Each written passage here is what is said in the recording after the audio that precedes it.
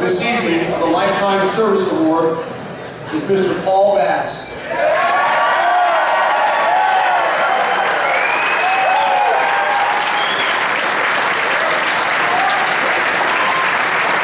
Paul's wrestling career got started at West Hampton Beach High School, where he became the 155-pound Suffolk County champion. Off to college, he attended Bloomsburg State College, where he spent 4 years developing his skills to become a successful wrestling coach. In 1982, he returned to the East End of Long Island and coached wrestling for 2 years at William Floyd Middle School before moving back to West Hampton Beach to rebuild their wrestling program.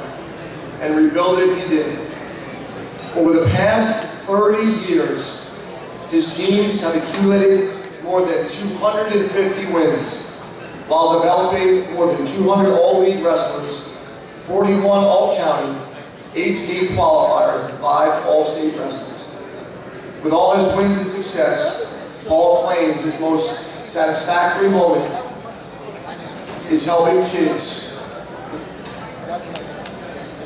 who get in trouble at home or school into productive young men. He tells us, "That's what my life is all about." An interview with Coach Bass and Jerry Sutton.